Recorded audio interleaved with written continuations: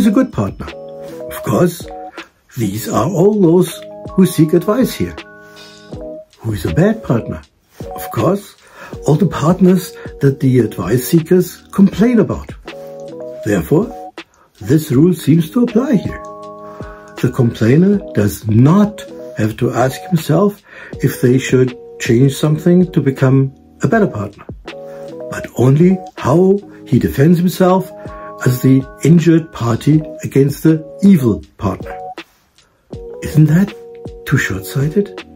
If, among other things, the person seeking advice is told on the one hand to resist his partner's narcissism, but on the other hand to develop a healthy egoism, and if both partners follow this advice, isn't it then possible that both believe they are healthy egoists while the partner is a narcissist who needs to be fought?